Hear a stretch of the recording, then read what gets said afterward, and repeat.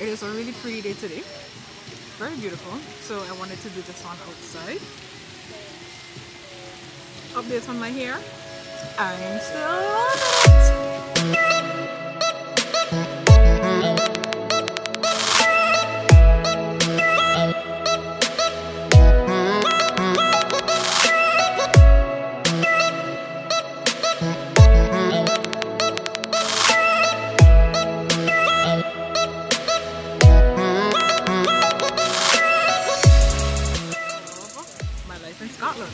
I'm sorry for the noise. I'm going to give you guys my view.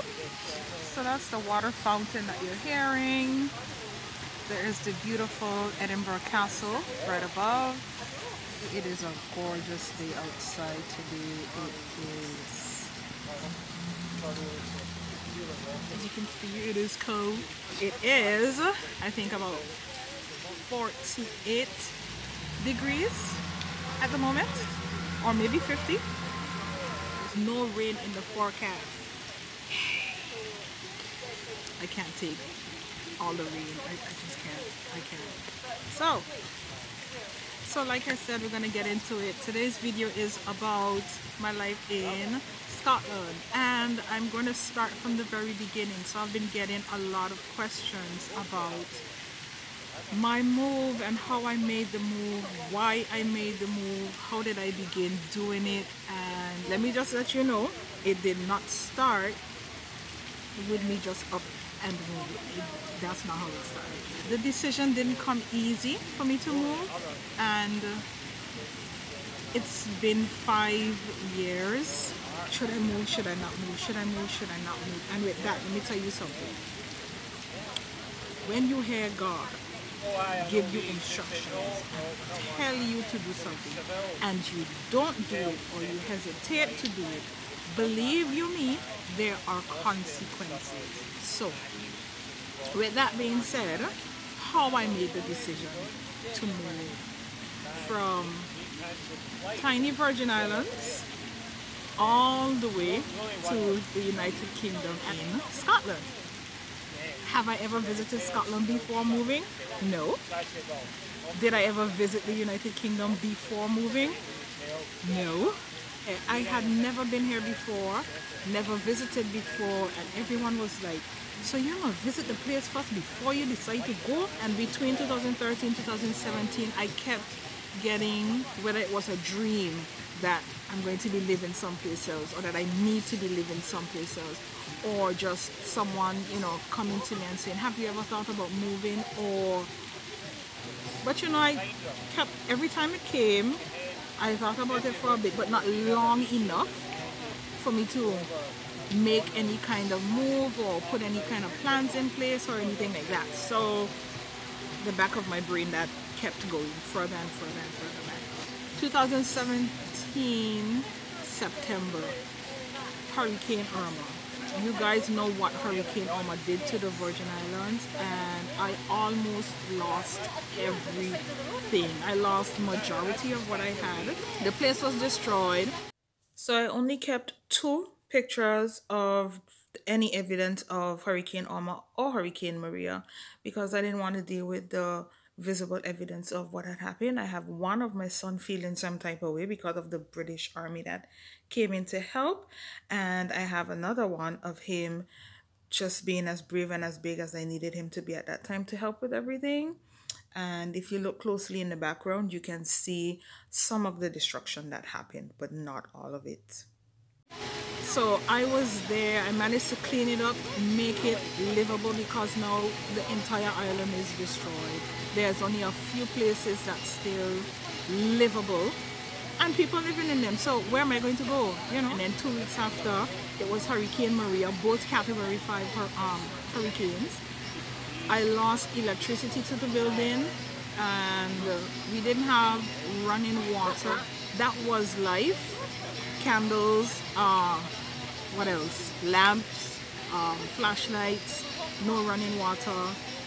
That was life from September up to the following year, February, because the landlord now needed to fix the place. I couldn't find anywhere else to go. I couldn't find a place to rent because, again, people were still in the process of fixing their places back. My son, myself, and my niece, we all moved in. We're in my dad's house, and there, that's just a 2-bedroom. It's big, I must say. It's a 2-bedroom. In that house was my dad, 1, 2, 3 brothers, myself, my niece, my son. 7 of us. Okay, that wasn't the best time, and my son was not happy with that. But you know, I stayed there for as long as I could, and I tried my best to make it work. But being in a house closed up for so long, I mean, not closed up, but you know, you're in a space where it's so many of you, and because it's so many of you, the space becomes smaller. As big as it is, you know, so I decided that it was time to move, and then one of my brothers and I got into a fight. We got into an argument, and I decided if I don't move, when are we gonna kill somebody? And instead of letting that happen, I say, you know what? Let's find a place. I was speaking to a friend who's like a mom to me, and she said, well, she has one of her 1-bedrooms that someone is actually moving out of now. So once she moves, then you can go in. Oh, it's a puppy. Hello. Who do you belong to? Can I pet you? It's a puppy. I want to show you guys the puppy. Look. It's a puppy. Hi, he's still there. He's just chilling. So, where was I? Yeah, I can't remember how long I stayed there. So anyway, you know, her place became available and I moved, and this place was really small. It was not enough space for my son and I, but it was workable until, and I knew that I needed to start looking for a place. But I had a new problem now where, because of the hurricanes, because of all the destruction, because of, you know, insurance and everyone having to fix their places back and all of that, you know, not so good stuff, all of the apartments in the BVI were expensive. I could not find a decent 2-bedroom apartment for under $2,000 a month, and I could not afford anything higher than that. I couldn't even afford $2,000 a month. Okay, so at this point I really started thinking, should I move? Should I go someplace else? Like, where all this time, mind you, God is still there and God is still talking. God is still saying, I need you to move, and God is talking to me through different ways as well. My dreams again, people talking to me again, just stuff I've been hearing again, the preach word in church, you know, about moving, about going forward, about all of that stuff. So here I was in this really, I can't stress enough how small the apartment was. The apartment is fitting for one person. So I guess now, because I wasn't listening to God, he stepped in and some stuff started happening. So one night I'm in this same small apartment and I'm sleeping, and I'm hearing my neighbor just kept calling for the landlord upstairs, and she kept calling him. This is about 2 in the morning. So I woke up, and oh, my sleep was so good that night, guys. My sleep was so nice. I would never forget that. They're Spanish, so they're always noisy. I just thought it was one of these noisy nights. They're just partying, and you know, I'm listening to her just calling for the landlord upstairs, and she's like, Just. I mean, what if Juice ain't hearing you? Just go sleep. What you doing? I heard her run from her door. She ran to the end of the corridor, and I'm hearing her screaming his name still. And I was like, is it that something is wrong with the husband? Or I was like, what's wrong? So I listened to her. She ran back into the room again, and then it's when I heard her say, oh my God. She's Spanish again, right? She was like, oh my, what's up with these dogs? So anyway, she started screaming, "Oh my yard, oh my yard." I was like, okay, something is wrong. So I got up and I decided to open, go outside and ask her what is happening. Let me tell you something, when I opened that door, I saw this fire just blazing coming out of the window. So I ran back inside. I didn't know where she had gone because I couldn't hear her anymore, and I was just frightened. I didn't know what to do. I thought that my son was behind me, running with me, until I got to the end of the corridor where it was safe enough, and I looked back and this child was nowhere behind me, and I started shouting and screaming. And then there comes Kiani, just like nobody's business, just waltzing. So our electricity was connected, and so that knocked the power out of my apartment. Fire truck came, neighbors came, some of the neighbors came, my brother came to help and what's not. It was clear for us to go back into at least our apartment and sleep. It was maybe 3-4 o'clock in the morning. It was traumatic. When we got up in the morning, everybody was just in a state. The lady was safe, she wasn't harmed, but they did lose everything. So here I was again in an apartment, no electricity, because the fire now knocked out the power to my building. That now forced me to start again looking for a place. Couldn't find anything within my budget. And don't come for me, don't laugh at me, okay? My budget for a 2-bedroom apartment comfortably was between $700 to $800. In Tortola now, that's crazy, because I told some people about it. I told them, this is my budget and this is what I need. I have a big son, I need a 2-bedroom apartment. Everybody laugh at me, yeah. Where you gonna find that from? You might find that. Don't to some of my church people were supposed to have faith, because I'm thinking I believe in God and I have enough faith to believe that God is going to grant me what I need, and not only what I need, what I want. But don't to some of my very church brothers and sisters were just knocking my idea left, right and center of me finding a place at this price. So I remember saying to one of them, watch, I am going to find a 2-bedroom at 7, and all I said was at $700. I didn't say $700, and this is where it gets funny.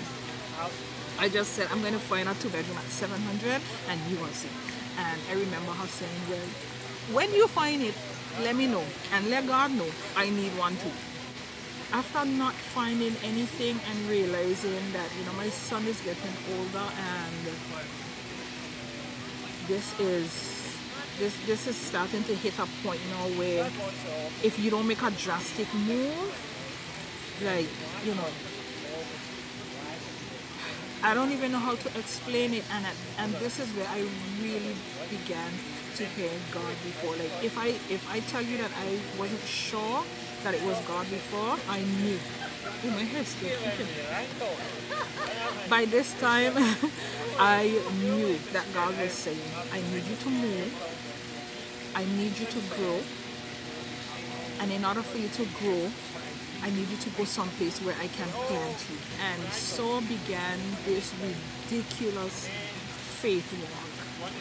I decided, you know what, we're gonna make this move. So I have a non-biological little sister that lives here in Scotland, and I have a former co-worker who's a friend that also lives here in Scotland. So I decided I'm going to make this move, and the thought of me actually saying it was just daunting. It was so frightening, and I was so nervous. I was like, you really gonna move to this place?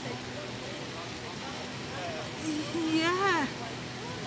So I decided if God wants me to move, I have to trust and believe that He is going to take me all the way through, and I have to just trust and believe that He's going to take care of me. So I told my closest, like really close family, but it didn't get real in my mind until I had to sit down with the head of my department where I worked. I was contemplating, should I tell her, should I not tell her that I'm going to leave. So by the time I made the decision, this was last year, May I think is when I made the final decision to go, and then between June and July is where I sat down with her. So, and the plan was to move within a year. So that would be this year, June, July. So when I got into the meeting, of course, the question came, what are your plans for the future? So I said, well, actually, I have something that I'd like to share with you. And she said, oh, okay, am I getting a granddaughter or a grandson? I was like, no, stop, no. I am planning on leaving the BVI and moving to the United Kingdom. Well, when I said it, at that moment, it just went off in my brain like, you're moving. You are moving. And it became surreal. Like, it became, despite I had already said it to my close friends, my really close family, when I said it to her, for some reason, I don't know if because, well, this is your job, this is your boss, I don't know what it was, but there was something about me telling that made it real, like made it, so of course I was still nervous, guys. I was nervous right up until the day I left. So that was June, July when I told her, and the plan was to leave within 1 year. So fast forward a bit now into 2019, we're coming on to the end of the year. This corona thing, started when it started, and it was no threat at that time. And now we're coming into 2020, and 2020 just started as if it needed to just be in the garbage one time. Everybody start asking, are you sure you're going? I mean, by the time we hit into our lockdown, which was for us in March, you sure you still want to do this and what's not? And at that time I started questioning, well, God, what are we doing? And the only words that I kept hearing was, have faith. And I said, okay, have faith, but you're not telling me to go or not to go. So I had some conversations with God where I just wasn't hearing anything. So I said, okay, in March, I didn't expect us to be here in this place still with Corona. I did not expect it. I don't think anybody expected it. So I said, okay, we're coming down. I'm going to like make the preparation to move in July. So I'm looking into the the jobs here, the workplaces here. I started looking for apartments here, and when I couldn't believe how cheap they were. As in, I remember when I found a 3-bedroom for £700. I think back on the conversation I had with the friend, and when I told her, this puppy is just here sitting by me, guys. Let me show you this puppy again. He just came back. There he is. And he's just chilling. So anyway, it brought me back to the conversation I had when I said that, I'm going to have faith and I'm going to find an apartment for $700. I did. But it was £700. And I was like, God, I'm going to take my glasses off for a bit, because I realized they're not shades. It's glasses, and they are very dirty. Oh. See, that's why half the time I can't see nothing. So, yeah. So when I found it, I thought back on, the conversation that we had, and I was like, you funny. That's what I thought, like, to myself. I was like, God, you funny. You got jokes. Because I did put it out in the atmosphere that I'm going to find a 2-bedroom for say he's good. They're looking for their dog. So You know, I did put it in the atmosphere that I'm going to find an apartment, a 2-bedroom for 700. I found a 2-bedroom, I found some 3 bedrooms. Let's see. We did the conversion. What is 700 pounds in US? It was, guys, it still was not $2,000 and up. Okay, think back on that conversation. I just thought, wow, God, you got jokes. You got like, you got funny being. You got jokes. Corona is just going rampant worldwide, and here I am still packing stuff, still preparing to sell stuff, still, because God didn't say to me, change your mind, don't go. And I was waiting for him to say, don't go yet. It's almost as if after God kept saying to me, have faith, that was it. And God just went silent, and I was like, yo, this ain't funny. Like, you ain't funny right now, because look at what's going on. So I decided, okay, God is bigger than Corona. God is bigger than any disease. This is a God I believe in.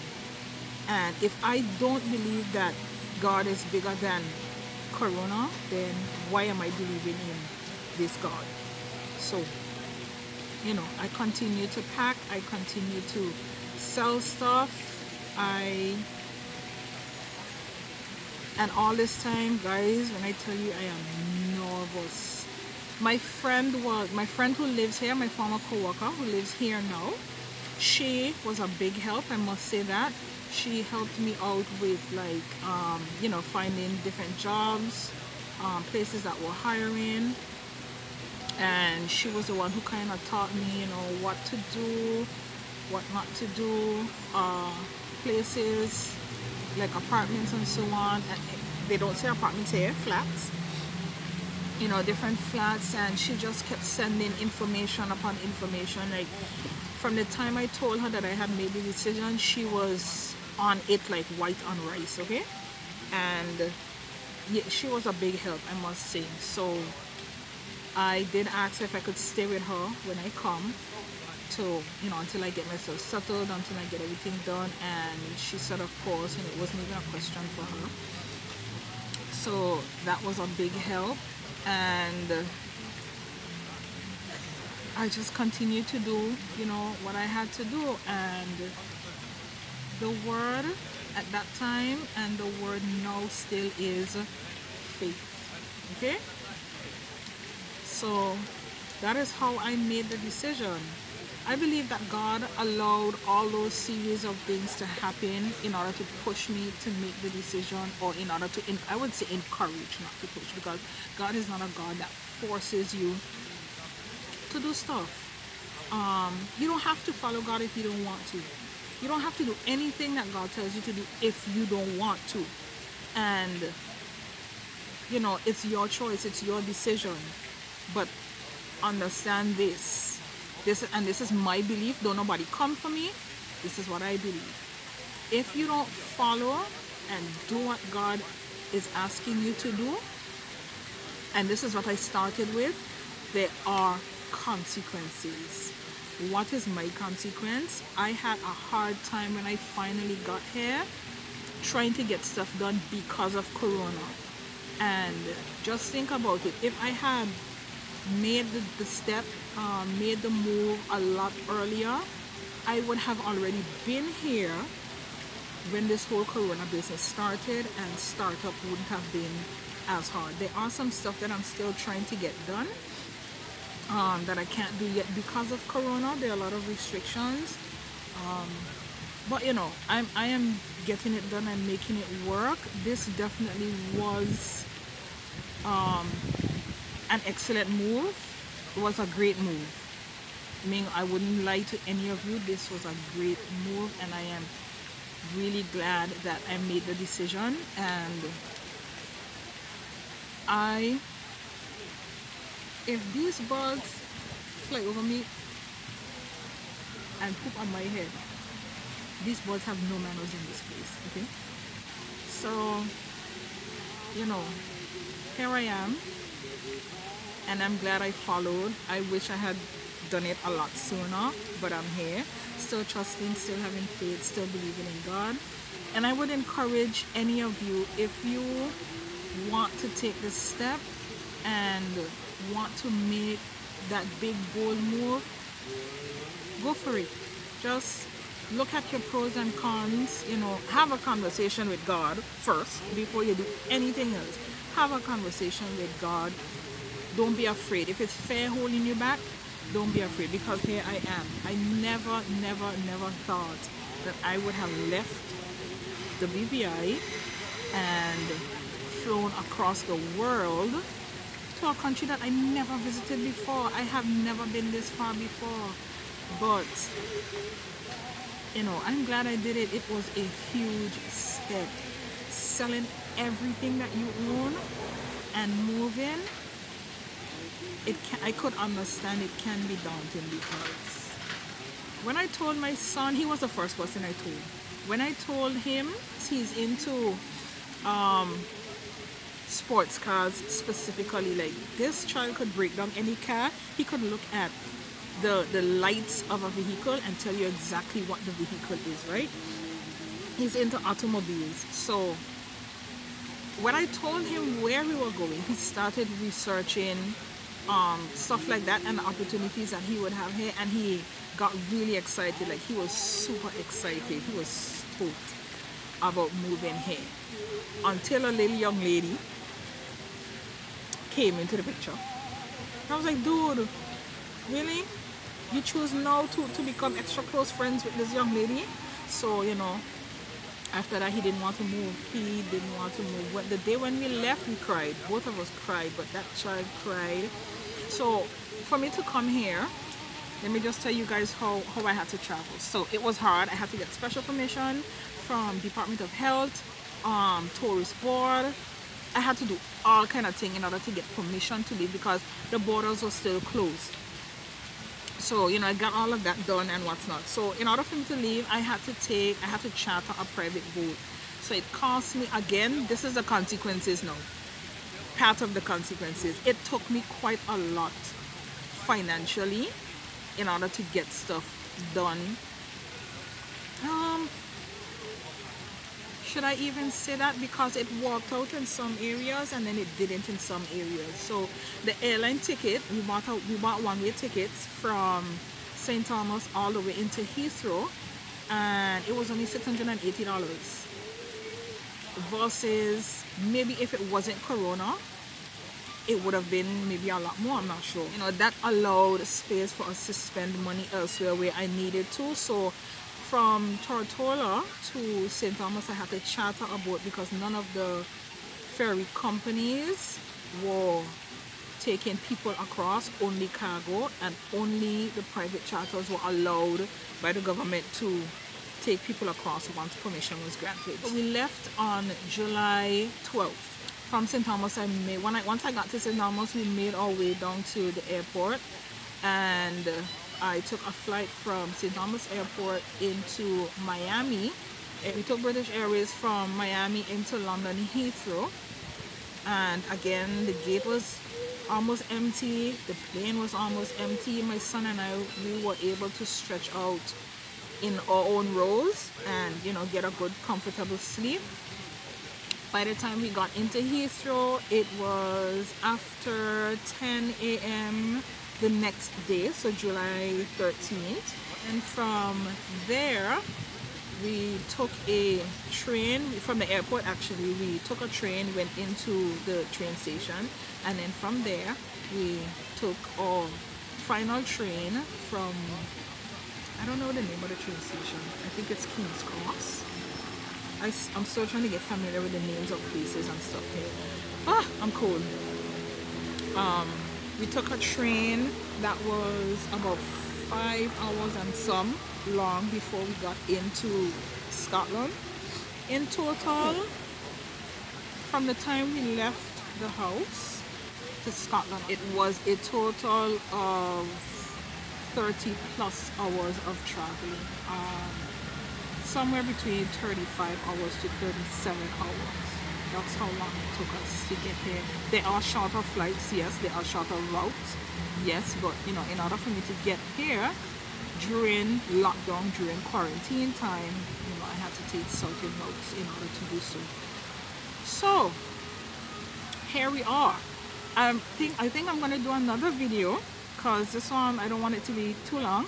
So I think I'm gonna do another one, just basically explaining my preparation process and all of what I've done, because there are a lot of people that's asking me, you know, how did you do it? What did you do? Because there are persons who want to do the same thing, but they are either afraid or they just don't even know where to start or how to begin doing that. So I think I'm going to do that video just explaining my entire process in what I did and the plans I put in place and so on. So again, if you want to move and you feel that the move is the best move for you, don't let fear be the reason why you don't make the move, okay? Here's what else I would also say to you. If you do decide to make the decision to move and you are positive that this is what you want, one of the things that God said to me too was shut your mouth. Ain't everybody need to know what it is you're going to do, okay? Don't tell everyone what you are going to do. There are some persons in your life who you're very close with and you're going to want to let them know. But there are some persons where you need to wave at them goodbye when you're on the plane, okay? Because some people would make you doubt your decision so bad. There are some people who just can't see you picking yourself up and making such a move that they themselves would want to move, but they don't have. I'm doing a video flight that they don't have the guts to make. There are some people who just don't have the level of faith that you would have in yourself for you to make that move. Some people can't comprehend it. Some people's brain, their mind, they don't have the capacity to believe in what you believe in. So watch who you talk to, okay? Watch who you're giving your information to. Watch who you're giving your ideas to. Everybody doesn't need to know what it is you're about to do. Trust me and take it from me. I'm speaking from experience. Everybody doesn't need to know what you are going to do and what your plans are. Like I said, there are some persons you're going to have to tell and show. But there are some persons, whether you take a train, whether you have to take a plane, whether you have to take a boat, you wait until you're on that means of transportation, and that's when you wave. Bye, by the way, I'm leaving. And some of them don't even need to know until you reach.